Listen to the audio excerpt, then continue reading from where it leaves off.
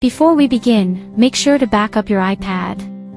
Although backing up is part of the factory reset process, it's always better to be extra cautious. How to factory reset iPad without passcode. Turn off Find My iPad. Settings, your name, Find My iPad.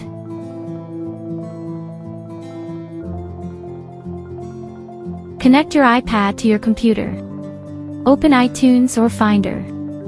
Click Restore iPad.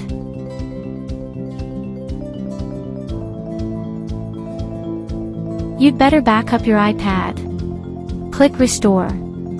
Your iPad will start backup and factory reset.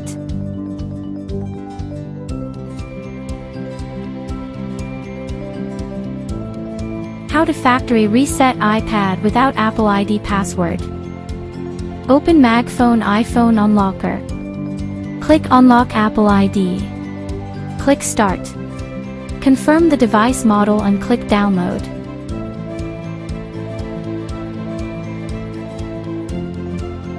After the firmware package is downloaded, click Unlock. Then your iPad will be factory reset iPad without Apple ID password. How to factory reset iPad without computer. Tap Settings. Tap General. And tap Transfer or Reset iPad. Tap Erase all content and settings. Enter your iPad's passcode or your Apple ID. Your data will be erased from the iPad. Subscribe to us and leave comments.